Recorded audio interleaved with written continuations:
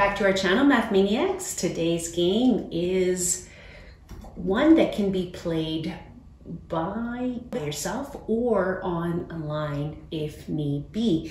All you need is a deck of cards. You need a whiteboard just to draw 10 circles. So for this game, all you're going to need is a deck of cards, and what you're thinking about, you're predicting, I guess, if a card is higher or lower, greater or smaller than the previous one. So I'm going to reveal the first card, which is a king, which is 12. So now you have to think about whether the next card I get will be higher or lower. Because this is the highest card, I think it's going to be lower. So let's see.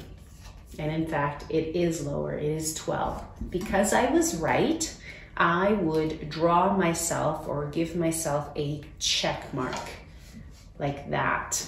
Okay? But if I was wrong, when I'm wrong, I have to erase one of my circles. Okay, so that's kind of how the game goes. Okay, so this is how you can set up this game on a student's desk. So we have to reveal the very first card, and again, it's a king. And so this is our first player or our first turn. So I'm going to decide whether the next card is a higher or lower. I think it's lower, so I'm going to draw an arrow down, and let's see if I'm right. And I am, so that means that I get a check mark here. Okay, but now my next card is an 8. Will this be higher or lower?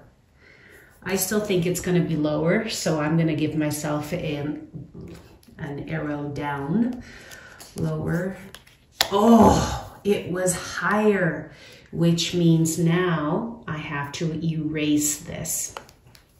Okay, all right, so now it's a 12. I go higher or lower. I think it's lower, so I'm going to make my arrow down because I think it's going to be lower.